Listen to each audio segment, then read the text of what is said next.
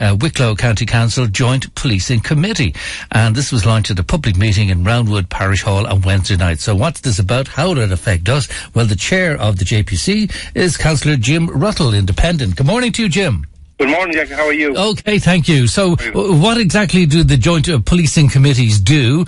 And this meeting, how is it relevant to us? Yeah, well, the joint policing committees were set up under the Gardai Act 2005. And in our case, it's made up in Wicklow of 32 members, 15 county councillors, the 5 Wicklow TDs, senior members of the Guards, superintendents of the respective districts, and 7 representatives of the community and voluntary sector, you know. And there's also a steering group to facilitate the efficient functioning of the committee. It comprised of myself as chair, the chief superintendent, the chief executive of the council, Brian Doyle, and his own nominee, Cllr. So that's the structure of the organisation, you know, of the JPC, the Joint Policing Committee. Right, and you meet and decide what? Well, it's a liaison group, a collaboration group between the Gardai community reps and elected representatives, where we can bring the needs and concerns of the people and the community we represent right through to the Garda Force, and hopefully inform policy on that.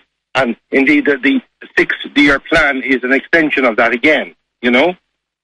Okay, so you meet and do you accept, say, submissions or suggestions from the general public or? Oh yeah, well, all that will emanate to the membership, because membership are highly representative of the public through community reps and through elected reps and others, and it's all debated out in an open fashion. I mean, before this act came in, and this was unheard of, where a senior Gardaí at all levels in the county, or any county in Ireland, would sit down with elected reps and community reps, and the fears and concerns of the people would be dealt with and put on the table.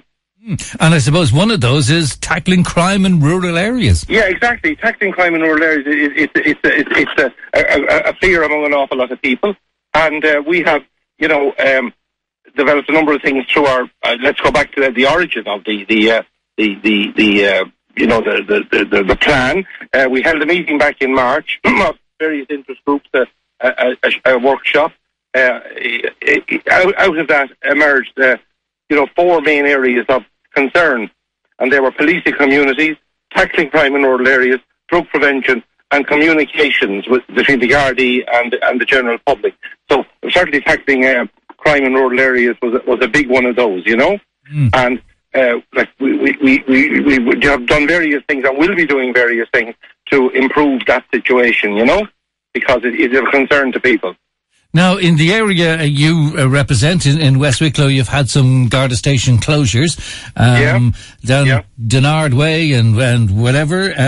You know, would there be any reversal of that? Is there a suggestion of that? Does it make much difference whether the station is there or not? If your service from Baltinglass or whatever and Blessington, what's the view there? Well, the communities would always feel, of course, that the actual physical presence, the visibility of a Garda is hugely important to people. Realistically, whether that's going to happen or not is another issue. So we as a committee, and indeed the Garda Force, operate to maximise the benefits of those we have and the forces we have to patrol and gain visibility in rural areas, particularly a rural area like ours, which is very close to a huge urban area. We live in what we refer to as urban shadow, you know.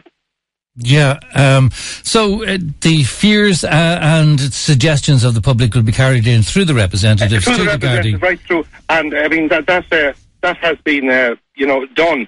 Like we've established a subcommittee. You develop a program to address isolation and security fears among older, vulnerable people. And the chief superintendent last night, for instance, indicated at the meeting in Roundwood that every area will establish a charter, a list of like older, more vulnerable people who might be living in isolated areas or living alone, who would be particularly cared for, you know? So this is a 6-year strategic plan, so it's already, after last night's meeting, it's in force, yeah? It's in force, and while a lot of the stuff that said certain things will happen at a certain time, most of it, by its very nature, is ongoing, it's continuous, because remember, the JPC will meet there's a minimum of 4 times a year. 2 of those meetings that are public and 2 are committee meetings, but there could be others as well. So at all times, it's completely monitored as to how it is going, you know, and what's happening. Right, so the community having an involvement in how basically... But the next meeting in Roundwood is a very well-attended meeting with a very good interchange of views on a variety of subjects, you know? Very good. Okay, and people can find out more where? Yeah, well, the plan has been published now, and it'll be available to the usual sources, to the Wicklow County Council, Joint Policing Committee. It covers all those areas, and it's well worth reading and seeing just how far-reaching it is and how many areas have been explored in it, and what will be an objective to achieve at all times throughout the working period of the plan. Oh, very good. Okay. Yeah. And you're chair of this Joint Policing Committee, Councillor Jim Ruttle, in bed. While you're there, Jim, can I ask you something? Maybe you've got an answer, maybe not, but it's about housing. I was listening to Pat Fitzgerald recently. He was telling us about various plans, and they mostly centred around East Wicklow. You in West Wicklow, what is the housing situation, homeless situation, the shortage of housing?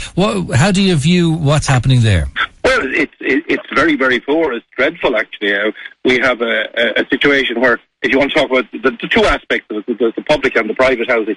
The public housing list, we have hundreds and hundreds of people on the list.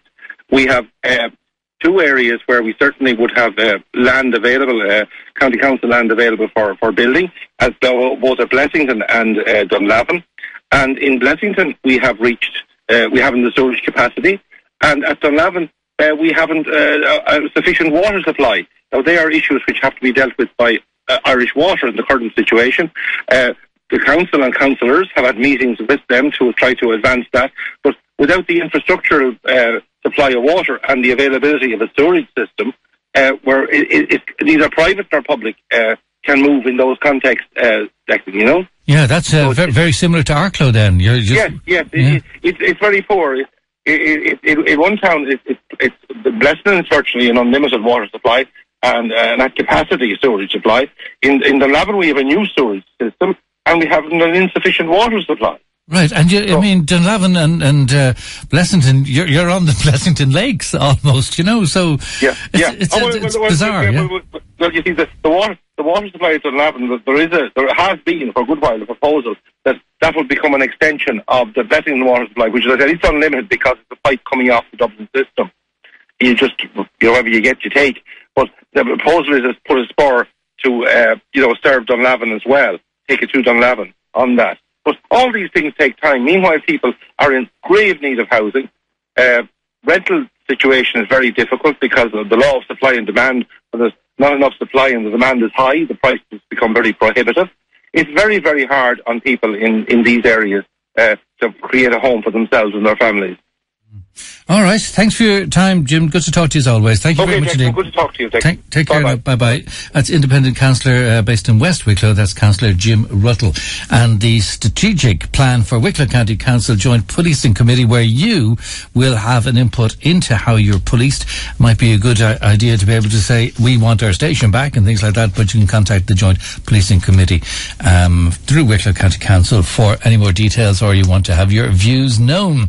Now, it's just come in that the British High Court has ruled that the British government, Theresa May, can trigger the UK's exit from the